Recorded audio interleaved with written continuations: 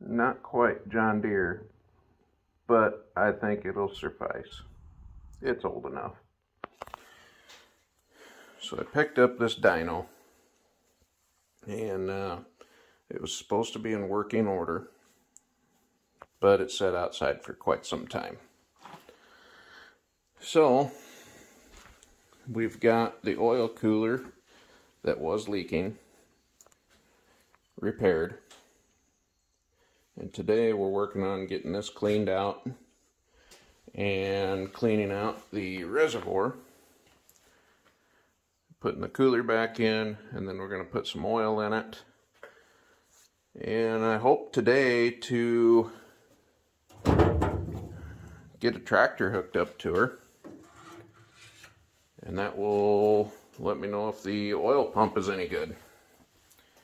Because on this particular unit, if the oil pump is no good, this thing is a paperweight. However, if my oil pump is good, then we will work on finding a replacement horsepower gauge, oil temperature gauge, and I'm not sure, but today we're going to hopefully find out if the tachometer works. So, like I said, I got the reservoir cleaned out. If you look down in the bottom there, you got a 3-inch suction at the bottom and a 2-inch return. And how this dynamometer works is you get this big yellow wheel, and that is attached to a valve inside of here. And as your PTO is running and turning your pump down there at the bottom, you're forcing oil through here into this gate or this valve. Okay, so when you turn this valve, you are restricting return flow to the reservoir. As you restrict your return flow, it picks up on this hose, comes through this dampener, and the pressure is read via this gauge, and you can see by the dial converted over to horsepower.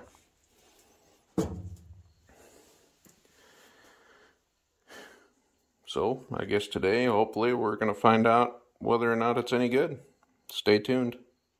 So here we are back to the M&W dyno. We've got the oil cooler put back in, got the reservoir cleaned out. Oil cooler is dry on the exterior.